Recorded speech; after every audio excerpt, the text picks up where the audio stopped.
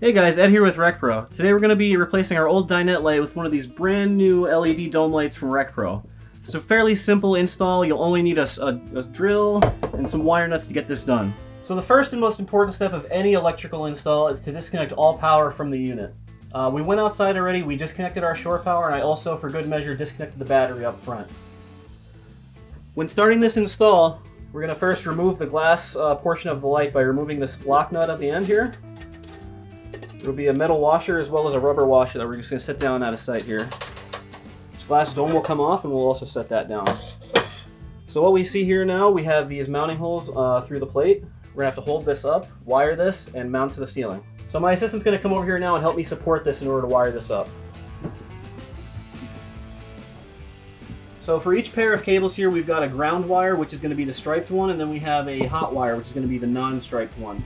So for this one, we're taking the black wire, wiring it to both of these striped ones with one of these wire nuts we've got over here. What we're going to do, we're going to sort of pinch these pairs of cables together and then get the wire for the light in there. Slide the wire nut on top of that. Trying to get them twisted to start a little bit. Makes it a little easier to install. If you slide the wire nut on, we're just going to keep twisting until it locks in place. That first one's done. Go for the second one, the white one. This is going to be the positive one.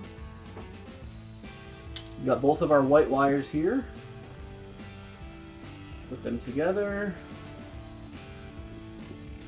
Get them just started. Makes it so much easier to go. And twist that wire nut on once those wires are in there.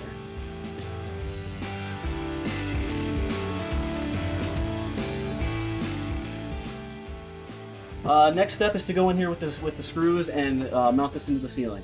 Now that we've got our wire nuts on there and our wires are all joined, what we're going to do now is sort of tuck our wiring behind and underneath this. I'm going to press this up against the ceiling and sort of position it where we want it to, right about where the old one was. We're going to make sure we pay attention to where this switch is, because that's going to be pretty important. If one of you can reach it or both of you can reach it, that might be a deal breaker there. Zach, would you like to hold that up for me, please? Absolutely. Going in here now with about 1.5 inch long screws through the holes that are in here, and then we're going to screw it into the ceiling.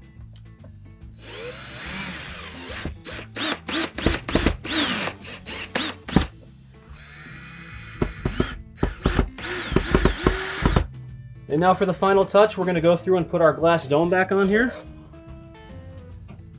Fitting the thread through the hole, we're going to put the rubber washer on, followed by the silver washer. And then we're going to finish with the nut cap on the end there.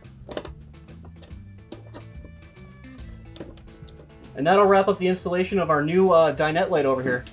If you like this video, like, comment, and subscribe. And remember, when you're rolling down the road, roll with RecPro.